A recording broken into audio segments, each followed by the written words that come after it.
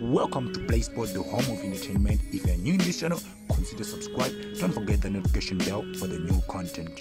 Hello guys, this is your girl Amanda from Play Sports. So today I'm going to give you an update on what was happening on Imbewu in case you missed the episode. Monday 7 November 2022, episode 1191. Nozolo confesses to working with Maharaj, and Kululego discover he is a shareholder at Maluchu.